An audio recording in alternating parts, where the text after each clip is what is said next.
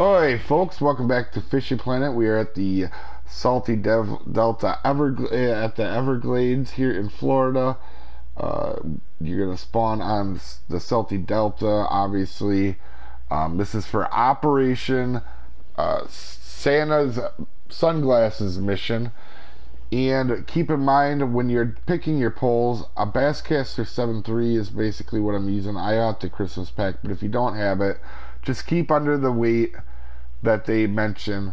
And you do have to have the popper on, the Santa's Milk popper on to complete this mission.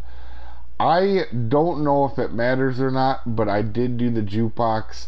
If somebody catches this without the jukebox, please put it down in the comments. But I did catch it with the jukebox going, and the mark for it is -110 and +43 if you're looking to place a mark so you can cast out where I did. I don't think location matters very much, and it doesn't seem like time matters very much for this fish. He is kind of a heck of a fight, so just keep that in mind while you're fishing him. Also guys, just keep in mind I'm going to be doing all the videos for the Christmas event, and they will be in a playlist down in the description as I keep going. So just keep that in mind folks, and have a good one.